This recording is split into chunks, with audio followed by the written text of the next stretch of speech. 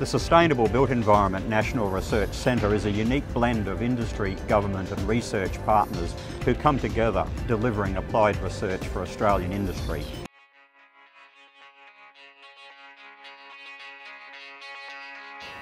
Recent severe weather events have highlighted the importance of the preparation and disaster response activities that will mitigate the impact of such events on the logistic and transport network. In order to better understand the key challenges here, the research team undertook a series of major workshops in Townsville, Broome and Grafton, in which the perspectives of the local community were captured and discussed. The key findings from these workshops will be highlighted in this video, together with those from the two more detailed investigations into key areas of concern. Climate change is very likely to have serious impacts on Australia's economy and its communities. One of these impacts is going to come from a greater number and more severe natural disasters. We'll be looking at more cyclones, storm surges, floods and bushfires. The costs from natural disasters around the world are escalating rapidly. The 5 largest megastorms in the US over the recent decade created damages in the order of $300 billion. State agencies around Australia are now looking very seriously about how to increase the resilience of road and transport networks, not only to reduce the cost of rebuilding, but also to ensure the provision of services and safety to communities during these disasters. Natural disasters have a huge impact in main roads and in Western Australia, causing severe damage to our roads and other transport infrastructure, particularly around the north of the state. The really importance of this research is about making our state more resilient, bringing some learnings in for us at main roads to make more resilient roads, build better roads for the future, reducing, I think, the impacts on the state and the budgets that we use to maintain the roads. There's a big economic imperative, but it's also about resilience of our whole network, moving freight around, logistics, getting goods into places. We've got a lot of remote communities, and the better we can be at servicing those, it's going to really enhance the state for the future.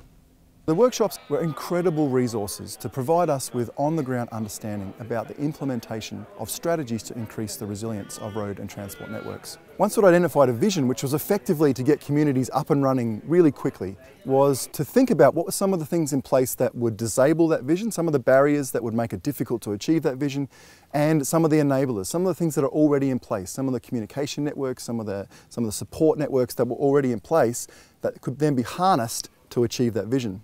From this, the teams then decided on specific areas where a particular barrier might be able to be overcome, or a particular enabler or supporting mechanism might be able to be harnessed to deliver real outcomes to enhancing the resilience of the road and transport network. As a result of these conversations, 7 key themes, 7 really exciting themes have come out of the workshops. A key factor in the readiness, response and recovery to natural disasters is a well-prepared and informed community with strong social structures in place. Cyclone Sunday began about 15 years ago, and it's really about preparing our community for the wet season events that we have here in the north, prepare them for cyclones and for flooding events. And the main reason we do that is because we're trying to build that resilience in the city. Well, we plan for the ultimate worst event, which is a Category 5 storm tide event. So we've actually done desktop planning on that. We need the community to be prepared. We know that roads will be cut off for a period of time, that our airport may not be usable for up to 7 days. And it's our role to ensure that we've worked and planned with emergency services on how we will deal with disaster events. Not just cyclones, not just floods, but really literally every type of disaster event imaginable.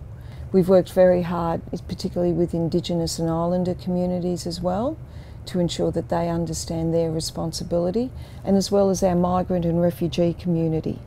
These are people who have come from places that have never seen cyclones before.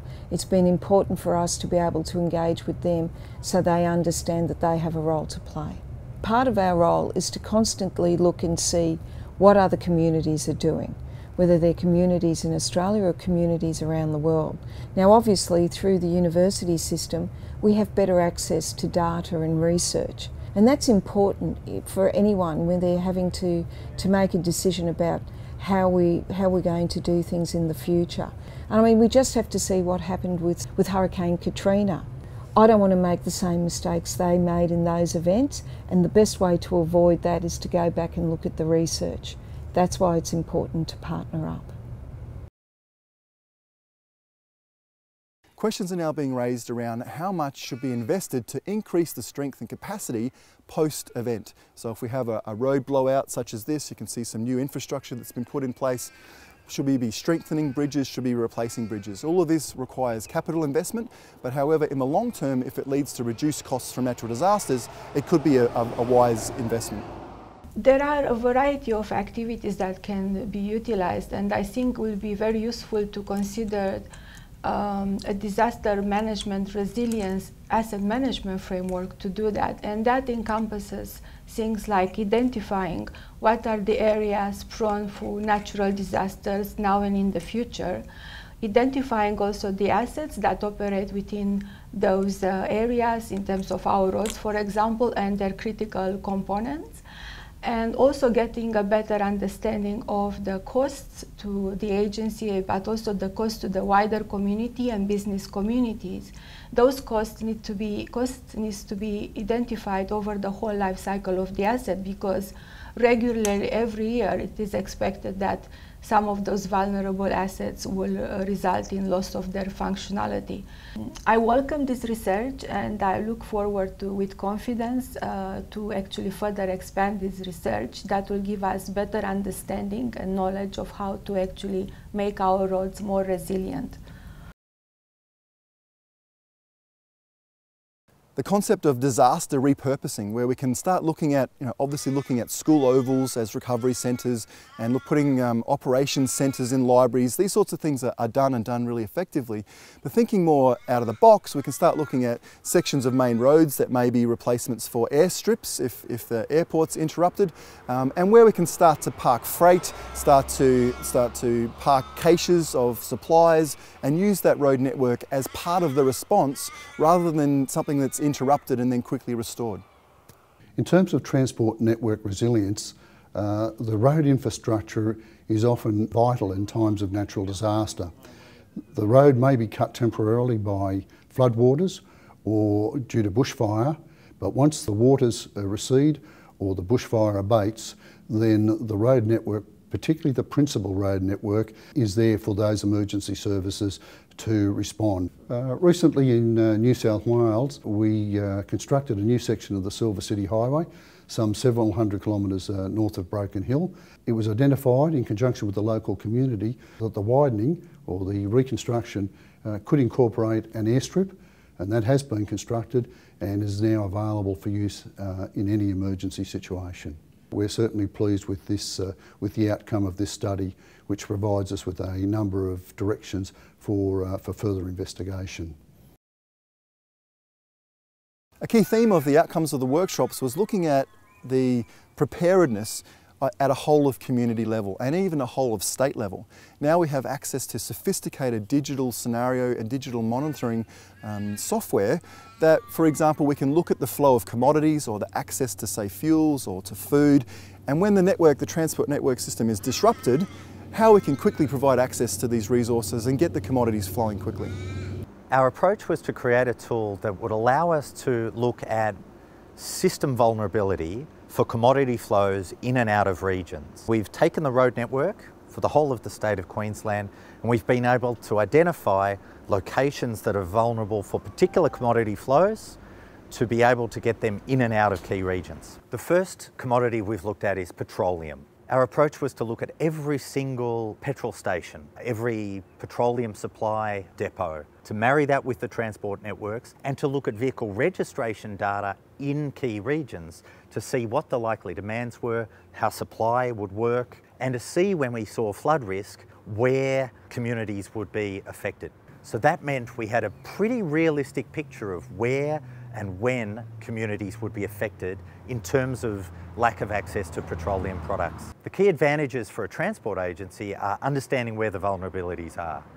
And you can then test and simulate what might be the best ways to reduce those vulnerabilities. Where we'd like to go next is to look at other commodities. We'd like to look at food coming into affected regions, and we'd like to look at perishable agricultural produce coming out. Because we know when roads, bridges are cut, if farmers can't get their product to market, it can ruin their livelihood for that year. Local communities and local councils are well supported by state and federal agencies. However, sometimes the processes to unlock that support can be a little convoluted or have some blockages that are unnecessary. So a key theme of the workshops is to identify how this process can be streamlined so the support can be provided quickly to where it's needed and communities can be well supported. It is critically important that good, strong governance structures are in place to ensure the provision of support during and after natural disasters occur. Well-documented plans and good working relationships help communities recover and get on their feet faster and helps build more resilience after events such as natural disasters occur. So modern technologies now provide an amazing resource to disaster recovery. Imagine having the option of being able to put up a drone to survey an area hours and hours before you could get a full drive into that area. And imagine the opportunity of having tilt sensors on stobie poles or on trees and having the central control area, having on a screen start to see which of the poles have fallen over, which trees have fallen over. Many of us now are very used to using a smartphone to access information from all over the world in real time. And there is a massive opportunity in disaster recovery to do the same things. As you can imagine, responding to some of the natural disasters at the scale that we have in Australia is an immense task, and it involves a number of actors and agencies communicating with each other, sharing knowledge and supporting each other. So any way to improve this process, to improve this coordination, to improve information to flow between them is going to have a real impact on communities and on getting things moving quickly on road networks. In this project, we have created a model that includes a number of stakeholders that basically responds to disaster events. That includes road agencies, the city council, the transport working group, the local disaster management group, as well as the fire and emergency services. What we did is basically looked at the key functions that each stakeholder perform during a disaster event, and we looked at the input and the output they produce with the view to provide a realistic model of how those functions interact with each other and how to improve their overall efficiency.